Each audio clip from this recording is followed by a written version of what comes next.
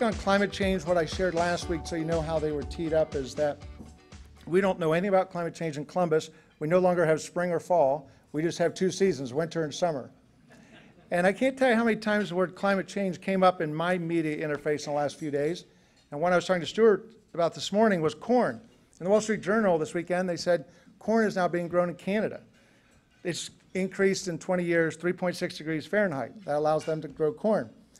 When Stuart and I were chatting this morning, he said that makes it harder to grow corn than in the traditional corn belt, because when it's simmering 90s as extensively as it was, that's not good for corn production. So the corn belt is right now shifting north in latitude. Stuart wants an interactive speech. He's got 800,000 slides. Oh no, I'm sorry, you went back 800,000 years. And he buried that 800,000 year ago slide. I said, what are we talking about in terms of climate change duration? He goes, well, I buried the slide that has 800,000 years on it. I said, that's a good thing. But he'd like the questions as it goes, because there's different topic components of this. So don't wait till the end. Be happy to have engagement as he goes. And there'll be Q&A at the end as well. Stuart Ludsin, from Associate Professor at Ohio State University, the mic is yours.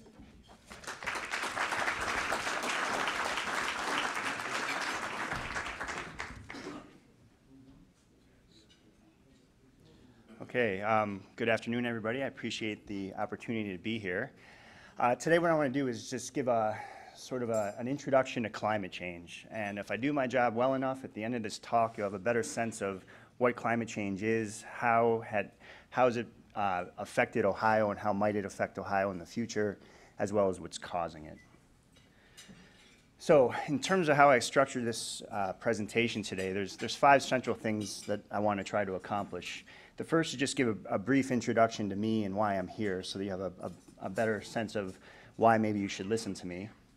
Secondly, I'll talk a little bit about what climate change is and differentiate that from weather.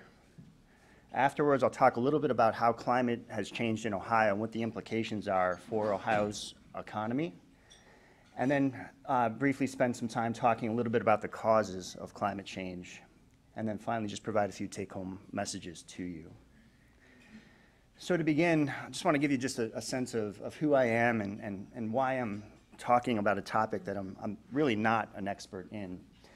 So to begin, just background, I'm a native Ohioan, grew up in Cleveland and graduated from Cleveland Heights High School some 30 years ago.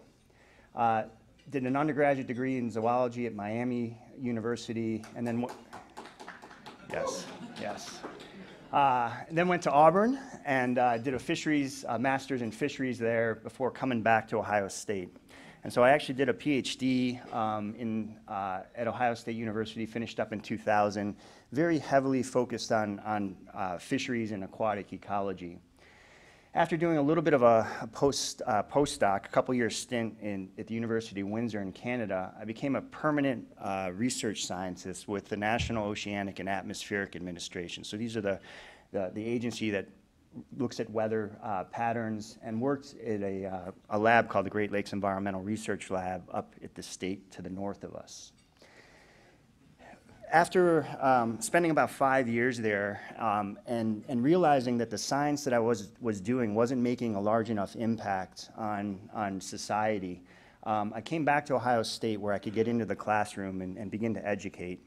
And I'm now the co-director of the Aquatic Ecology Laboratory. I continue to do a lot of fisheries work, and I think about climate science in that work.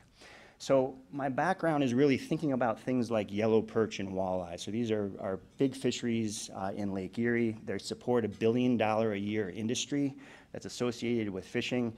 And I'm really spend a lot of time working with fisheries management agencies like the Ohio Division of Wildlife, trying to help them understand what's driving the dynamics of these fisheries. And in the course of that work, I've really started to look at the impact of humans.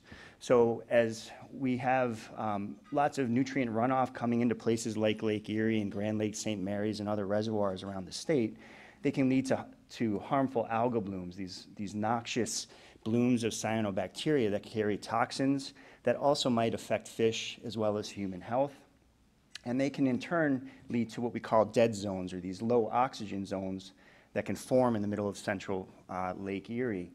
And these two features are heavily impacted by our climate. And so in the end, I've been thinking a lot about climate from the perspective of fisheries. And so with that said, I am not a climate scientist, I'm not a climatologist, I'm an ecologist who happens to know a lot about climate change because it's what I study to help understand these fish populations. So hopefully I can answer your questions, but there'll be some things I may not be able to answer because I'm not a climate expert. In terms of why I'm actually talking then about climate change, it's in large part because this is sort of, to me, doing a bit of community service. I have lots of friends and family who don't understand what climate change is. I know something about it, and at least I think I know enough about it that I can come before you and tell you at least what my interpretation of the climate literature is. And so to me, in my job, I try to impart knowledge. And if you have knowledge about something, that gives you some power because it allows you to make informed decisions. And the other reason that I'm here is because I have two young kids, a 13 and a 10-year-old, that are going to face climate change head on in the future. I'm old enough that I may be able to escape some of these things, but what we're doing to our climate is going to impact their health and well-being. And so by creating an educated society and by talking with folks like you, I hopefully can work towards having an informed public that might eventually make decisions that could benefit my kids. So there's a selfish reason for being here as well. In terms of what climate change is, I just want to make sure we're on the same page, and I want to differentiate this from something we think about and talk about or look at every day, and that's the weather. So if we think about what weather is, we're really talking about the state of the atmosphere at a specific location. So let's say in Columbus today with respect to temperature, moisture, clouds, precipitation, etc. When we think about weather, it's a transient feature. So we're thinking about time scales that are operational, maybe thinking about hours to years. And so if we look at a long-term graph of temperature data, so these are basically mean temperatures, average temperatures across the continental United States from 1960 to 2020. When we talk about weather, we're talking about individual data points, years on this plot. So we might have a very warm year, like in 2012, or we might have a very cold year, like in 2010. That's basically weather, short-term changes in the state of the atmosphere. When we talk about climate, and I talk about changing climate, we're talking about long-term conditions. We're talking about changes in the average temperature or precipitation, for example, over long periods of time that range from decades to perhaps millennia, thousands of years. And so in this particular graph, when I refer to climate change, we're not interested in the year-to-year variability. That's weather. We're talking about the long-term trend in that year-to-year variability. That's what climate change is. And so here we're talking about a change, a significant increase in climate over the past 60 years in this graph. And what's important to also note from this graph is it helps understand how, the other thing I was going to say is you could also think about climate in terms of decadal changes, 30 years here versus 30 years here. The other thing to take home from this graph that's important to recognize is that we can get cold spells, cold weather events in a warming climate. So here's a long-term trend of temperature through time showing warming, yet we can have these exceptionally cold years during this time frame. So this is how we can have a freezing cold winter like 2014 and 2015, yet still be in a very warm climate setting. In terms of expectations, so I've tried to kind of take the literature and synthesize what we've seen in terms of the last 100 years in terms of temperature and precipitation patterns, what we might see into the future, and then how that might impact things that we care about, the services that our ecosystems provide and the industries that depend on those ecosystems. And so where I want to start is just talking a little bit about climate patterns that we've seen historically in Ohio and what we might expect to see into the future. Everything that I'm going to talk about basically came from a report. So again, I'm not a climate scientist doing climate-related research. I read about the research that other scientists are doing and reporting out. And so the facts and the things that I'm going to talk about all derive from a whole bunch of reports, one of which just came out last Friday, but the 4th National Climate Assessment was just released, talking about the impacts on regions like the Midwest. And then there's lots of reports dedicated to Ohio and the Great Lakes region. So everything I'm going to talk about is backed up by the scientific literature. In terms of what we've seen in Ohio over the past 100 years, we've seen an increase in temperature, if we start there, and this increase in temperature is expected to continue into the future unless we begin to control greenhouse gas emissions. So in terms of temperature change here, I've got a plot, a figure of the Great Lakes region and what observed temperatures look like over the past 60 years or so. And what you can see is that on average, there's a little bit of variation across the region. This is Ohio down here. But on average, in the Great Lakes region, we've seen a 2 Fahrenheit or so increase in average temperatures, with Ohio only increasing by about 1 degree, and Columbus, the average temperature in Columbus going up by 2 degrees Fahrenheit over the course of the past 60 years or so. If we look to the future, what we're going to see is more of that. We'll see lots of warming, particularly in the winter, so less cold days and cold nights and less ice cover that'll come with that, as well as in the spring, and extreme temperatures in the summertime that may lead to excessive heat waves. And so if we stay with what I call status quo conditions, business as usual greenhouse gas emissions, the expectation is that across the state of Ohio, if we look at the mid part of the century, so about 20 years from now, we should see temperatures increase to about 4 degrees on average in the state of Ohio, slightly less warming in the southern part of the state relative to the north. In terms of extreme temperatures, we are expected to see lots more days greater than 90 degrees Fahrenheit. So on average, depending on if you look at Cincinnati to Cleveland to kind of bracket the ends of the state, the expectation is that we should see roughly 40 to 60 more days that are above 90 degrees every year or so on average in the mid part of the century, so just about 20 years out from now. Similarly, when we look at precipitation patterns, we've seen increases in precipitation, about twofold increase as a whole, with heavy precipitation events like we've been seeing a lot this spring and fall happening. If we compare the climate from 1980 to 2010 to the 30 years prior to that, we see that there's been a major percent change in heavy rainfall events, with about 78 more days per year having heavy rain events than in the past historically. And overall, in Columbus, precipitation's increased by 20%.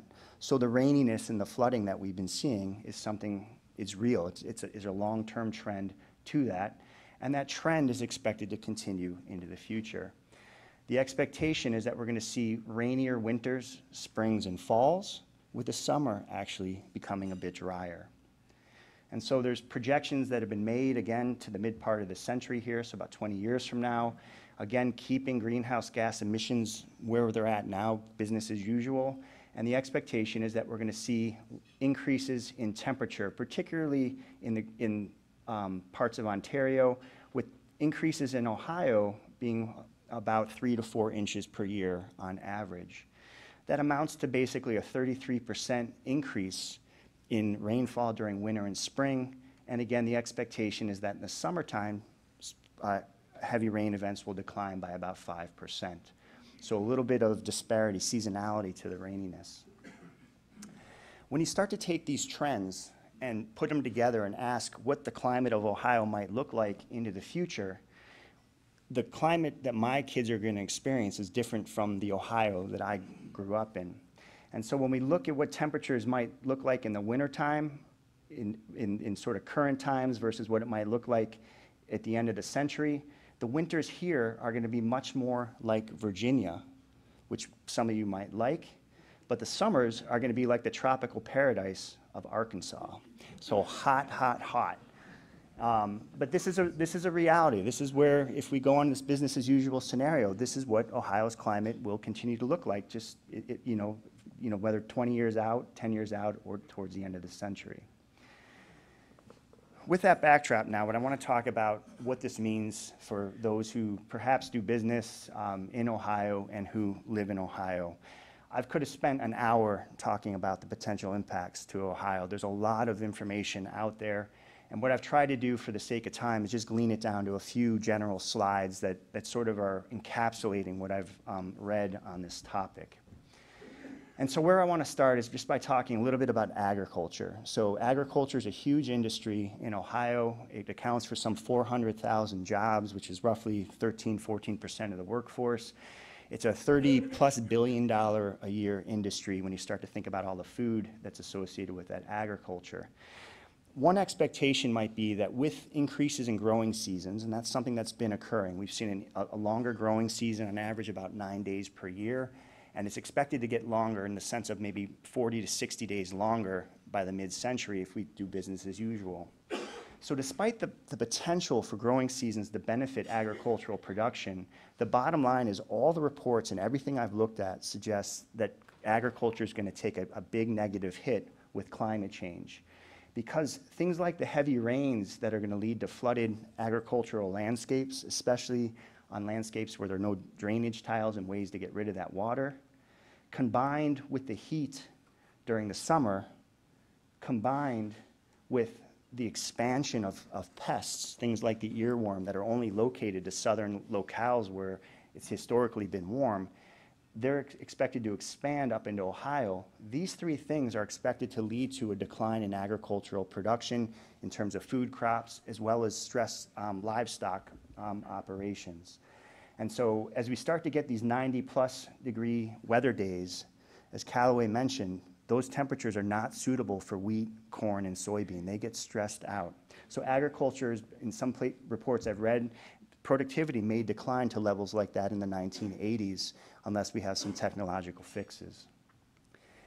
Human health also is expected to take a negative hit with the kinds of conditions that we see associated with the increases in temperature and precipitation. We should expect more heat-related deaths and illness, asthma, allergies, and disease all are expected to worsen. Heat waves are going to become more common, and so the fear is that we're going to get these multiple day heat waves that can lead to a lot of death and hospitals being overrun in places like Chicago that occurred back in 1995. And so heat-related stress is going to be a big issue, particularly with the elderly. Air pollution is expected to worsen. So as we get temperatures that are greater than 90 degrees Fahrenheit, that leads to ozone production down at the ground level, which is an air pollutant. In addition, when it's that hot, we start running our air conditioners more, which puts a higher demand on electricity, which means more coal is going to be burned, which means more soot, and in turn, that's all going to hurt those who have allergies, have asthma. Those who have allergies are going to be negatively affected by increasing pollen loads. So while agricultural crops like soybean, corn, and wheat may not do very well in high temperatures, weedy species that can grow very fast and produce a lot of pollen are expected to increase into the future. And then with the increasing precipitation, that's going to lead to higher demands and stress on our already aging infrastructure, leading to more combined sewer overflows that can dump pollutants and bacteria into our waterways where we swim and get drinking water. And it's also expected to lead to increases in mosquitoes that might carry West Nile virus, as well as deer ticks that might carry Lyme disease. So while I'm not showing you any data, there are studies that are out there trying to understand the impacts of climate change. And the bottom line is the things that I have read suggest not a pretty picture for human health. And then in terms of the things that I think about, in terms of the ecosystems and the services that they provide to us, the bottom line is they are being threatened by increasing temperature as well as increasing precipitation that can lead to nutrient runoff off of our agricultural landscapes. So we've seen, probably most of you seen in the news, information and stories about increasing harmful algal blooms in Lake Erie. These harmful algal blooms are bad because they degrade our beaches where we swim. Nobody wants to swim in pea soup green water, not to mention that this water contains toxins that can be an irritant. And those toxins are also carcinogenic. They're a liver toxin and can lead to liver necrosis and even death. And so in 2014, some of you may remember that some of this toxin, microcystin, got past the drinking supply and basically left 500,000 people in Toledo with an inability to drink water, shower, or bathe. You couldn't boil it off. It just concentrates the toxins. The research that my lab is doing is showing that these conditions, increasing temperature and precipitation, are going to lead to more blooms on the order of twofold to fourfold more by the mid-century. In addition, the cyanobacteria and algae that produce these toxins, they're not very edible. They don't really fuel the food web very well. So it basically goes unused. And those phytoplankton, which are just basically little microscopic algae and cyanobacteria, little microscopic bacteria, as they die, they fall to the lake bottom, and then they're decomposed and broken down. And in that process, oxygen is used up, and that's where we get these things called dead zones, these hypoxic layers. So you can imagine in the center of Lake Erie, a layer of water that's higher than this room, that's 10,000 square kilometers wide, basically devoid of oxygen. The research I've shown shows that fish cannot live and persist in those conditions. They're forced to either live above the low oxygen layer or move to the near shore where there's oxygen. It leads to reduced feeding, it leads to reduced growth, and it can lead to mortality in the form of fish kills. And so in the essence, the fisheries that I think a lot about are expected to decline through time by the formation of things like this hypoxic zone in central Lake Erie. And then temperature itself also can have a negative effect on our fisheries. We recently published a study on yellow perch showing that the warm winters, the short warm winters that we've been seeing, are negatively impacting yellow perch populations in Lake Erie. We can explain a lot of variation in yellow perch by understanding the winter duration. It has a negative effect on their ability to reproduce. We think the same effects are happening with walleye. And these are, again, billion-dollar-a-year fisheries that we're talking about taking a hit. So with that background, then, the question is, what's causing it? Is there a role for humans in driving this? So when we begin to understand why we can actually be in this room and have life on this planet, it comes down to the fact that we have greenhouse gases in our atmosphere that allow our surface to be warm and support life. So we have the sun that provides a lot of heat to the Earth's atmosphere. The heat that's not absorbed by the Earth gets re-radiated back out into space. These greenhouse gases, which consist of things like just water, nitrous oxide, carbon dioxide, methane, they're naturally occurring in our atmosphere, and what they do is they don't let that long wave radiation, they don't let that heat that's bouncing off the surface escape very much into the atmosphere. So the losses out here are tend to be high right now because there's historically not a lot of greenhouse gases. When you start to put more greenhouse gases into the atmosphere, which we've been doing over the past 100+ years, and this is just a plot of that. So these are basically the millions of metric tons of carbon that have been released into the atmosphere since 1850 to roughly 2009. Most of the carbon emissions, about 80%, come from coal, oil, and gas. The other 20% comes from actually deforestation. By cutting down the rainforests around the world, it takes away a sink for carbon. So we've been putting a lot of greenhouse gases into the atmosphere that basically are leading to an intensification of the greenhouse effect. What's happening is the same amount of solar radiation is coming in, but because there's more greenhouse gases in the atmosphere, that radiation cannot escape the atmosphere and is leading to a heating of our planet. And there's lots of positive feedback cycles that I could talk about that are leading to a rapid an intensification of the point that this warming is occurring faster and faster and faster. In the end, the question comes up as to whether humans are to blame for this or not. I've taken away the data slides just to kind of keep things simple, but when we go into the scientific literature and start to ask the experts out there, climate scientists, what they think about climate change, the bottom line is they agree that to this statement, scientists agree that human activity is a significant contributing factor to climate change. There is no disagreement among scientists. So there's been several studies that have been conducted asking questions of scientists to see what is the consensus among scientists in 2004, 2009, all the way to 2015. And as you can see here, in any given one of these studies, 91 to 100% of the climate experts out there agree that humans are playing a significant role in driving the recent warming trends we've been seeing. So in the end, what do I want you to take home from this talk? The first is that climate change is different from weather. We can have day-to-day and year-to-year variability in the weather, but climate is a long-term phenomenon that is predictable over the scales, unlike the weather. Secondly, there's lots of empirical data to indicate that climate change has been occurring right here in Columbus, Ohio, in terms of increasing precipitation and heavy rain events. And unless we curb greenhouse gas emissions, it's going to continue into the future.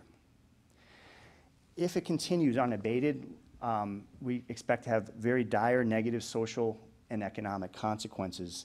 I gave you some examples with agriculture, human health, and in my case, the fisheries, the sort of things that I think about, as well as the water quality of places like Lake Erie. In the end, all the empirical data that exists that's out there and all the modeling data that exists that's out there suggest very strongly that humans are playing a predominant role in driving the recent warming trends we've seen over the past century. And while this might be viewed as a negative, the bottom line is I view this as a positive because it means we have the ability to combat climate change. We can lessen its impact. It's not just up to Mother Nature. We actually have the ability to curb that climate. The key thing is we need to act soon because of these positive feedback cycles that I mentioned, and I'm happy to take questions on. And with that, I appreciate your attention, and if there's time for questions, I'm happy to take them.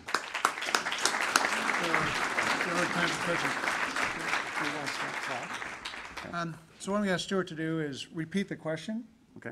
When someone shows their hands. Very respectful group. No questions during the presentation, so a flurry of them. Bill Corbett, your last opportunity to ask a question at Columbus Rotary until you come back and visit. And so noted that this is the first question I've ever asked in 4 years.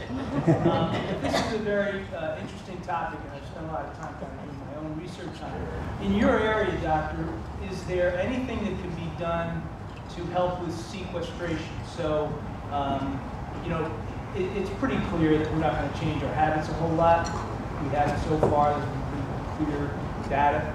So is there any way for what you're doing in your area with fish that you start to get the carbon back out of the air? So the question is, are there ways in which we could perhaps capture the carbon and sequester it so it doesn't get back into the atmosphere? So the bottom line is I think there's a lot of research being devoted to trying to find solutions and fixes to sequester the carbon.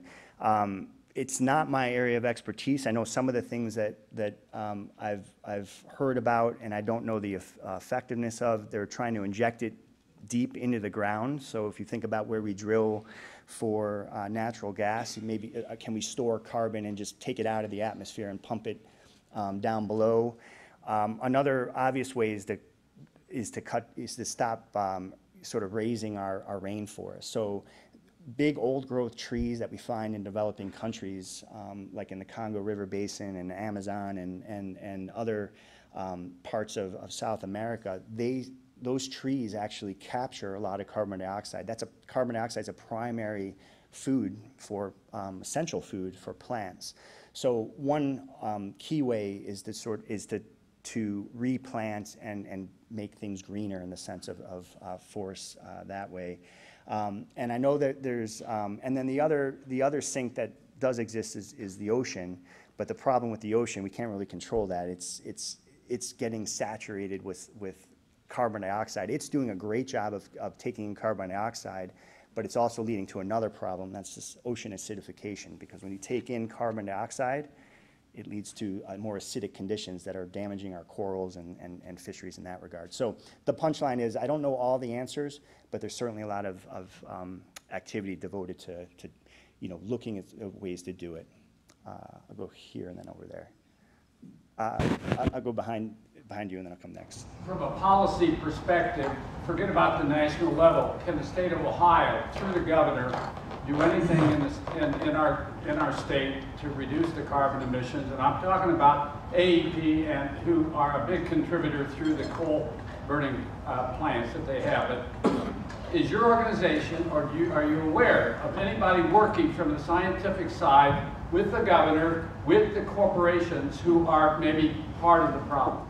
So So, Stuart, you can answer apolitically, even though he referenced to the governor. Just Yep. don't take a political stance. I will not take a political stance. I know better than to do that. So the question was, are there any policy ideas or things that could be undertaken to perhaps reduce the carbon footprint in the state of Ohio? So the bottom line is that there's a Senate bill, I think it's 221, that was introduced a few years back, that basically is set us on pace to reduce carbon emissions. So Ohio, if I'm not mistaken, is already on that path towards reducing carbon emissions. And there's some percentages, there's some percent reductions that I don't remember offhand. So the bottom line is absolutely the possibility of implementing policy is in the toolbox, I would say. I'm personally not working with anybody there. I don't know if others on Ohio State's campus are thinking about policy. I have to imagine there are. But going to greener sorts of energy standards and using green energy as opposed to maybe fossil fuels is absolutely one potential solution to think about. And I absolutely know it's happening in Ohio. I just don't have the numbers for you. And I'll say at the national level, we've seen a reduction in carbon emissions over the past decade at the national level. I think there's been about a 15% drop in carbon emissions. So I think there is awareness out there. I think that there's a variety of industries and policymakers who very much want to reduce carbon emissions. The question is how much is enough and how far can we go without really hurting the economic side of things, because that obviously is going to weigh in here. You've been raising your hand a little bit, and then I'll come to the back over here. You didn't mention anything about, we're constantly bombarded with information about the melting of the polar caps and so forth. What's the effect in your area of fisheries as to that problem and the displacement of populations from the coastline? So the question was, what do we see locally in terms of how climate change impacts things that I think about in Ohio, maybe fisheries and other things we might think about. So in preparing this talk, and I've given other climate change talks that have been more of a global scale, and I have lots of slides buried down here that I can show you those sorts of things. The key thing is that we are seeing a footprint of climate change here. I've mentioned the potential impacts in terms of agriculture. We definitely know that the growing zone and the optimal growing zone for plants in Ohio is shifting northward, so the Corn Belt is moving northward. Forests are changing, so the composition of trees are showing evidence of climate change. And in terms of what I see in terms of fish populations themselves, the expectation and the work that I've done suggests that cold water fish, so you have some fish that really like cold water, some fish that are more warm water species, so a largemouth bass might be a warm water species, walleye is a cold water species. We're starting to see in the Midwest shifts in the distribution of these species. Largemouth bass are becoming much more prominent in lots of places because of these warmer temperatures, whereas walleye are starting to become less frequent. So the same kinds of shifts that we see in marine environments with cold water species moving more northward, we're seeing those same things actually happening in our lakes. And Lake Erie itself is not going to be in an environment that's going to support a species like lake whitefish for a long time, because that is a very cold water species. It's a delicious fish to eat, but there's not enough cold water to support it in a place like Lake Erie. So, and time for more? One more question. Was there question in the back? Yes. Yeah, I read somewhere that a scientist in Canada has claimed that there's been an evolutionary change in flora and fauna as a result of global warming. Can you comment on that? So the question was, what do I know about evolutionary changes in our flora and fauna, so our plants and animals as a response to climate change? So it's a really important thing to consider. When I think about fish populations, or we think about tree species or birds, whatever it might be, all of these organisms have evolved with some sort of natural climate. As we see us as humans driving changes in that climate, the question is, can these species cope with the rapidity of the warming. And so what we are seeing is that in many species of animals, their first response is to move. If climate changes in an area, they shift their distributions. If they can't shift their distributions, natural selection will kick in, and they either are going to have the genes in their composition to adapt and cope with that stress, or they're going to perish. And so different species have been able to cope with the stress and are evolving. Others are being driven to extinction, and that's sort of it. There's winners and losers with this climate change, and that's sort of how I'll leave it, I guess.